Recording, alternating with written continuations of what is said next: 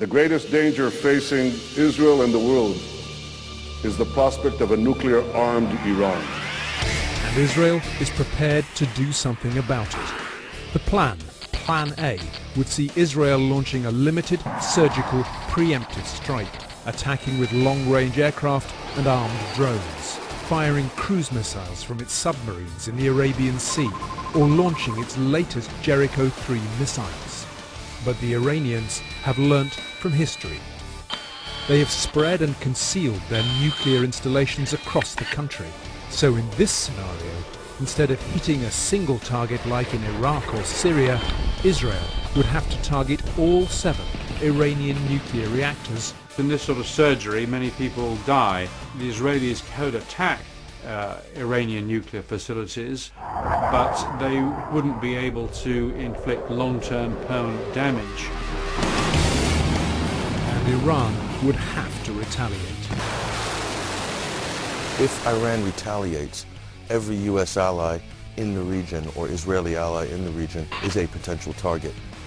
Iran's ally, Syria, could also join in. Plus Iran's proxy forces, like Hezbollah in Lebanon, would fire rockets into Israel. And there's the possibility of unconventional attacks on Israeli interests across the world. An Israeli attack on Iranian nuclear facilities would likely only accelerate the Iranian desire to obtain nuclear weapons. So this idea that you would attack certain facilities in Iran and leave Iranian retaliatory capabilities intact breaks every rule in the military and political playbook. So, what's Plan B? The United States and the international community are determined to prevent Iran from acquiring nuclear weapons. The US military have had plans really since the fall of the Shah for military action. Cyber warfare is stage 1. Stage 2, in the military sense, would be massive ordnance air blast bombs, or MOAB, mother of all bombs. This is the most powerful traditional military non-nuclear bomb that the U.S. has in their arsenal. There are also new generation of bunker busters. An American strike would be neither limited nor surgical. And a massive American attack on Iran would be able to attack some 10,000 different aim points, more or less overnight. Their plans would destroy all Iranian air and sea bases and hit all known nuclear facilities. Iran would be left in flames.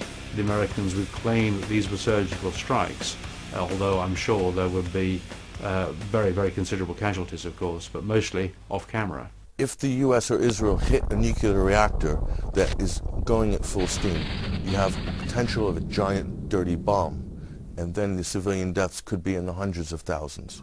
This conflict, with estimates of between 1 and 2 million Iranian civilians dead, could get out of hand. You got to be careful of unintended consequences here. Best laid plans of mice and men don't always come to fruition.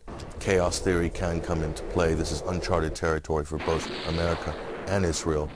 After such a massive offensive, Iran would fire everything it had left towards Israel. It would launch wave after wave of attacks against Western targets in Iraq and Afghanistan, and damage ports and oil refineries in the Gulf. The US would ask its NATO allies for support, dragging Turkey and the 2 nuclear powers, Russia and China, reluctantly into the conflagration. After the first stage of an attack on Iran, this could balkanize the global geopolitical scene into a new Cold War scenario. The consequences for the world as a whole are a terrible return to 19th century power politics, which of course produced the First World War. The result could be apocalyptic. A new wave of global violence could follow, and soaring oil prices would be the final blow to a global economy in chaos. Are such doomsday scenarios bluff, psychological warfare, or is the world really prepared to go this far?